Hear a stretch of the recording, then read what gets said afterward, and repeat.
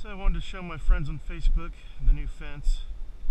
Now this is the posts that are painted white. This is my yard fence, you know. Obviously needs to be mowed, both of my lawnmowers. They screwed up recently in the shop. But here's the beginning of the livestock area, and the barn's going to go over there. I don't know if you can see it with the GoPro or not. And it goes all the way down to the railroad property, which then leads to a cliff. The railroad owns this cliff that is pretty steep, and it's kind of cool. I wish I owned that property, but maybe someday. But yeah, the goats are going to have a lot to eat over here. Some spare fencing. Now I'm going to walk through my back gate.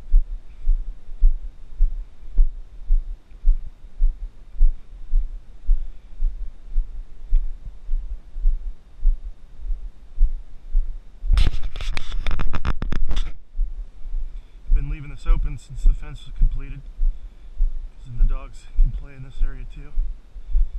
I don't know if it shows up in the video or not, but the fence also connects to that other end of the yard fence. And it goes all the way around here. There's the pig trap over there that I'm going to move. So anyway, where I think the spring is, the artesian spring, is coming up here in the bend in my little trail.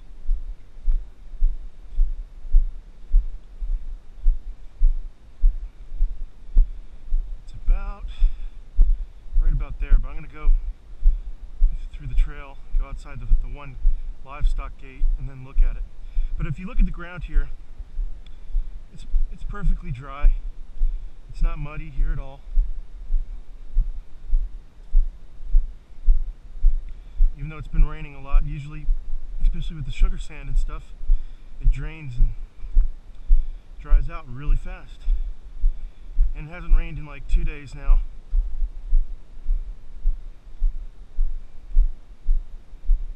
You know, perfectly dry.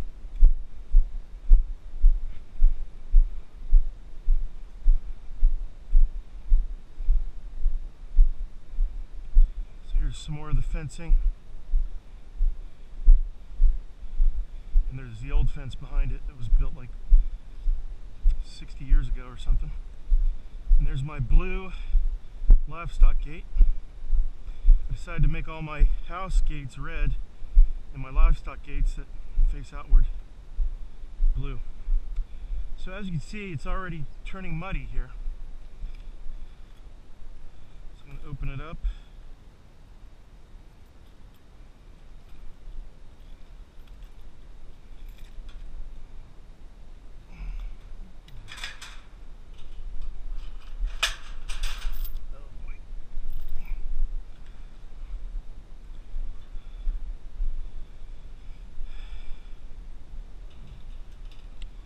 Gate wasn't fitted perfectly, but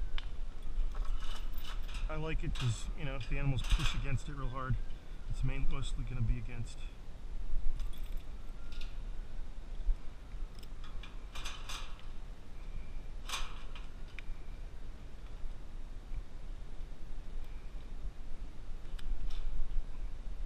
The post, and now I got mud all over myself somehow. Put my keys in my pocket. So this is the muddy area.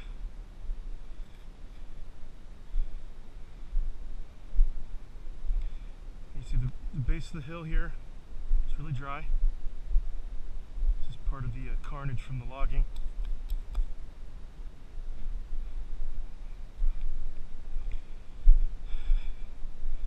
So most of it's real dry, and then right here, inexplicably, it's wet.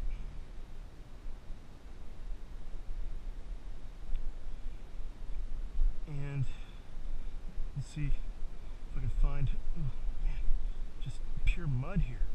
It makes no sense. I mean, just saturated wet.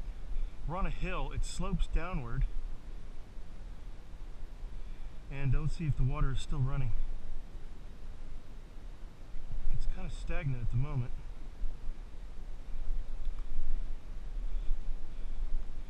You can kind of see the source is right over there where I pointed earlier in the video. And what's funny, as soon as we get past this one section,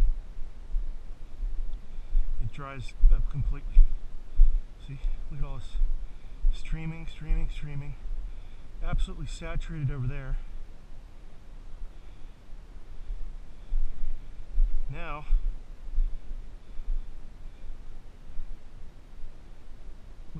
just tons of water just there for no reason.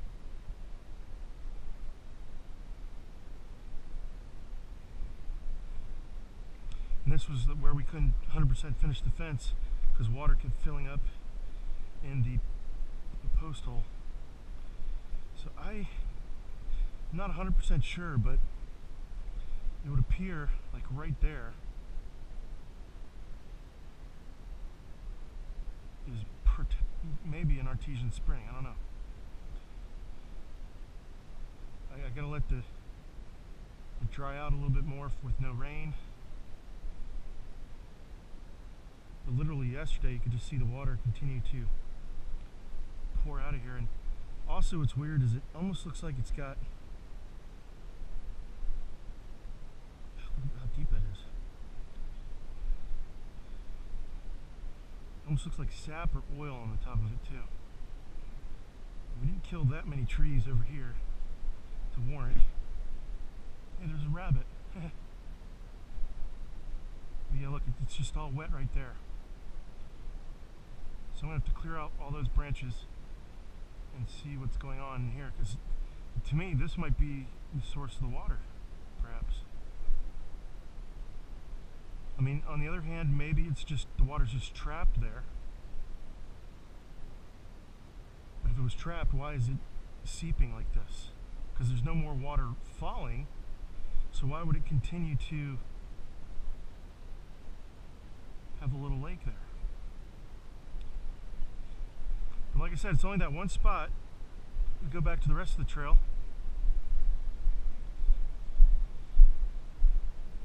Get past this little hump over here.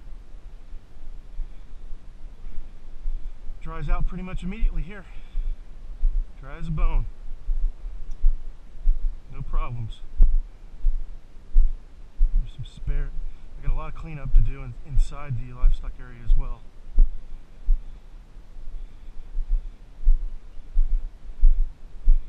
Anyway, that's the story.